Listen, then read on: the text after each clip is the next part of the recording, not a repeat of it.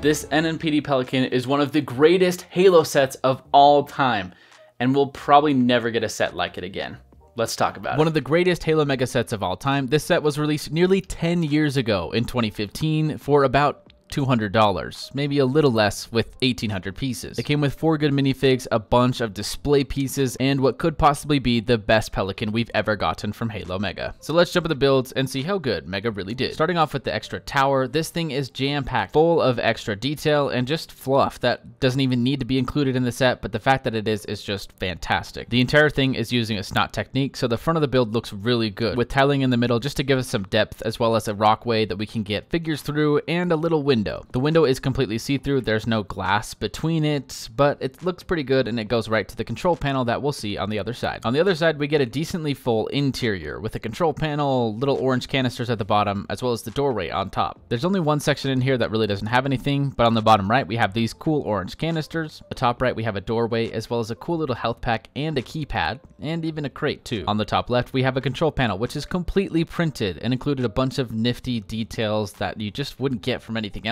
There's even a Super Nintendo logo at the very top right. And with your imagination, you can imagine this dish is connected to the radar on the bottom. It can move around from side to side, and the antenna moves a little bit, but it's pretty stable, which is nice. The roof does have these yellow bar pieces, which are a little bit fragile. We also have a turret on top, which isn't super detailed. It's completely done in gray, but it can move in 360 degrees as well as up and down. You can fit a minifigure on here, and it's great for play. Structure, though, pales in comparison to this massive landing pad. I don't think I've ever seen anything like this from Lego or Mega. It's huge. It is a truly massive display piece and can fit the Pelican just fine, as well as a ton of other minifigures for display. It's got lights and reflectors lining all around the side that are a little bit fragile, but it adds an extra bit of detail that wasn't needed, but is absolutely welcome. It looks so good, and it makes this landing pad just look even better. But they do break off easily, so don't lose these things. The absolute best part of the landing pad, though, is the Pad 4 insignia in the middle. It looks so amazing. It has printed tiles on the 4 corners, and everything else is done with just yellow colored tile. It may not be perfect, but it just completely pulls together the entire landing pad and turns it from something that could just be a black slab to a really detailed piece. Only downside to the landing pad is that it can warp. Because of how large the pieces are over time, it can bend slightly, and you can see a bend here in my landing pad.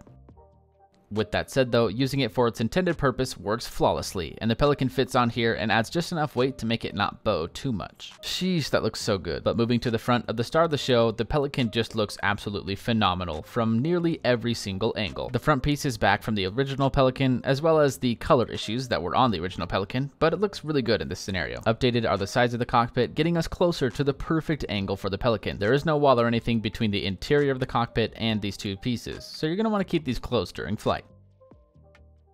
The other side of the cockpit is the exact same, except with a red translucent tile instead of blue. It also says police under those pieces on the cockpit, which looks really good too. The underside of the Pelican also deserves much praise. The light spins around and it just looks so good. It looks so much more complete than the original one did. The light also moves very smoothly and isn't going to fall off easily, a problem that we had with the original. Of course, the cockpit still opens and reveals a very nice interior that's a little bit more detailed than the original too. We've got control panels on the front and in the back, but still no seat back there. Above the cockpit, we have my 2 favorite pieces, which aren't painted this time. I'm a little sad about that, but we do have lights above them too. They look really good, and I just love how detailed they are. Mega did a great job at updating the side to make it a little more girthy connected to the wing, while still giving the entire bulk to the wing itself. It looks really good, and they even tiled off the front of the wing. The underside of the wing is back to its former glory, completely built up using a snot technique that gives us turbines and a corresponding translucent piece for the light. The top of the wing is mostly studs, but has a few pieces just to represent some minute details. The wing itself is still one giant piece with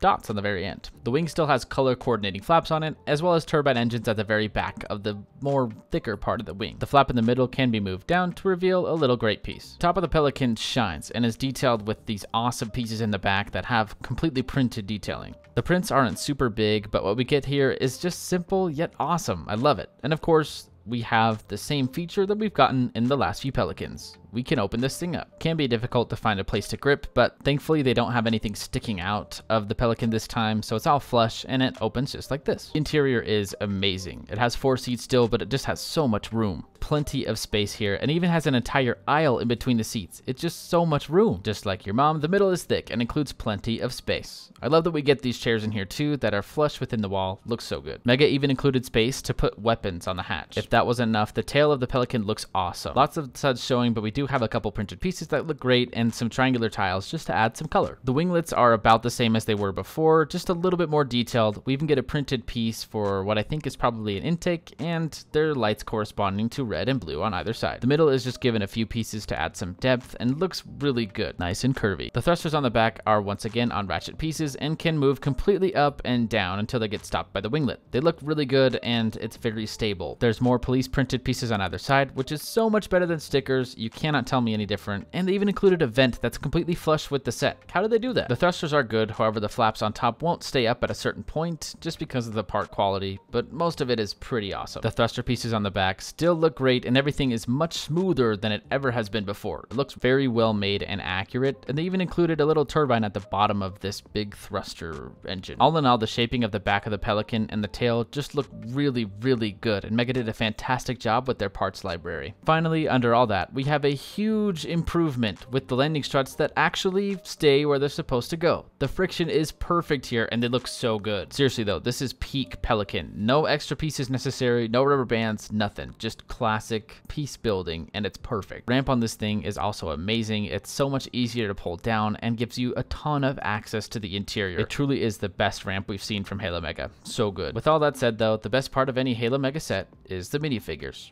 Or at least that's how it should be. But with this set, I would rather have the Pelican than these minifigs. It's not that I don't like these figures. The Chieftain, the Pilot, the Sergeant, and Mickey, they all look really good. I just think we could have gotten more figures, or more ODSTs, or something else. I know this is an NMPD Pelican, but we only got 2 NMPD people. Where are the rest? Chieftain in the set is beautiful, but because it's using that older style, it lags behind all of the other figures. So even though it has the best printing, detail, everything, it just isn't as good as the other ones because it's older style. In no universe should a brute be more stumpy and smaller than a regular human soldier. From every angle, you can see how much effort went into this brute though. I mean, look at that side arm. It just looks so good. Back is the least detailed part, and it still looks great. This figure should have been when they transitioned to the newer style. But my biggest problem is this arm. I was unfortunately given 2 right arms with this figure. So I have the right piece for the forearm, but the shoulder is the right arm. So I can't bend it the way that it's supposed to be. This is an unfortunate error that happens with Halo Mega and used to all the time with these older figures, and just proves that this should have been newer style. Apart from my complaints about the brute, the other figures are just good. They're not anything to write home about, but they're good figures and I'm glad that they were included. I really like this pilot. I like the helmet. It looks good. He has NMPD printed on the shoulders, which not all of these soldiers do. And the back is fine. It's just normal. The Sergeant looks great, but it's not really anything special either. For the Signature Series set, I would have expected something a little more. Don't get me wrong, it's a good figure, but it's just another police sergeant. It has the same printing too, which is great, but the back is just as plain as the other figure. Star of the show is supposed to be this Mickey, but this one isn't great either since the 20th anniversary character pack released a few years ago. It's another awesome fig, and one that we only had in this set for a really long time. It's just missing a few details that the new one has now, like a UNSC logo on his chest plate, better printing on his arms, and his signature backpack. This figure lineup isn't bad, it's just sort of mediocre. Whew. This is an absolutely awesome set by every measure. I mean, every single little detail that we saw, even the figures aren't great, but they're not terrible. This set is amazing, and this truly shines the design and the build of Halo Mega.